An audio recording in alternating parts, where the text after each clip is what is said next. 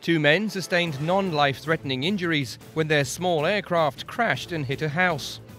The two men were flying from Oregon to Washington for a conference.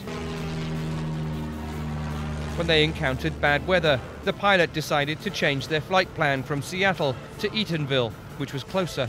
The bad weather persisted, causing the plane to miss the Eatonville landing strip. The Cessna 172 came down in a yard, then slid into a house. Both men suffered only minor injuries. Elsewhere, another small plane rammed into an apartment building in Virginia, once again causing only injuries and no deaths.